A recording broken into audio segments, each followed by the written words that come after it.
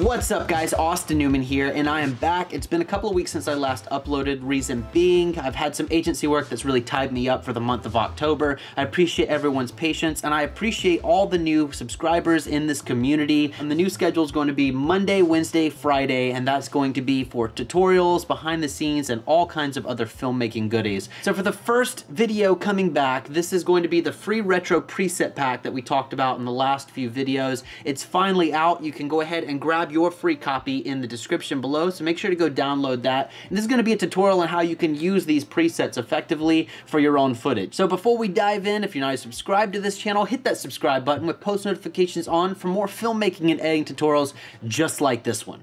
All right, so I'm inside Adobe Premiere Pro. I've got my footage of this Washington Monument here on my timeline from my trip this year, and we're gonna go ahead and apply some cool retro presets to this footage. So let's go over to our effects panel, and right where it says effects, right click here, go down to import presets if you haven't already done so, and simply click the retro preset pack. Now what I want you to do is go to the magnifying glass, type in retro, and you'll see here all of the presets populate under retro preset pack. Now I'm gonna go down the line here just to make this easiest and show you how each of these can be effectively used on your footage. So we'll start with Retro Dream. This is a simple drag and drop onto your footage. It creates a nice neon, retro, dreamy look to your footage. Make sure to use this with darker footage as well, because you're going to get the best effect with some darker footage. Next up is the RGB Split. Now, if you've been following the channel for a little bit, you know that we've covered this numerous times and offered it in different preset packs numerous times, but I do think that this is important because I use it all the time. So I included it in the retro preset pack as well.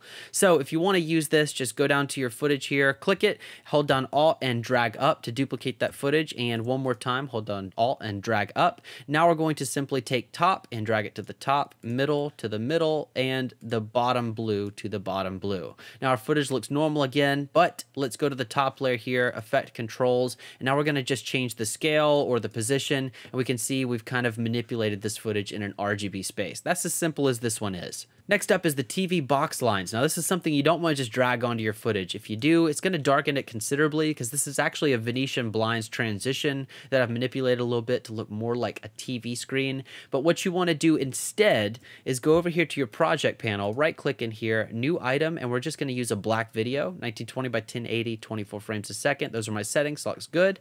Let's just drag this over the entirety of the clip that I want to use this effect on, and simply drag TV box lines onto that black video, and voila, we have exactly the look that we want with these TV box lines. Next up is the VHS Stylize. This is something I've used several times in my videos. This is a simple drag and drop onto your footage. It's going to add this really interesting look to your footage, and it also has this nice scanning line down the middle, so it'll kind of warp your image a little bit. This one I like to use a good bit with some video, and then I made one that's just a bit more damaged. You can simply drag that onto your footage as well. So this will look a little bit more like VHS that might have been damaged over the years. So that's the retro preset pack. That's as simple as these are to use. I hope you enjoy them. If you do, make sure to leave me a comment below and let me know what you think and what you'd like to see in the next preset pack. Thank you guys for watching. If you're not subscribed, hit that subscribe button with post notifications on, and until next time, we'll see you later.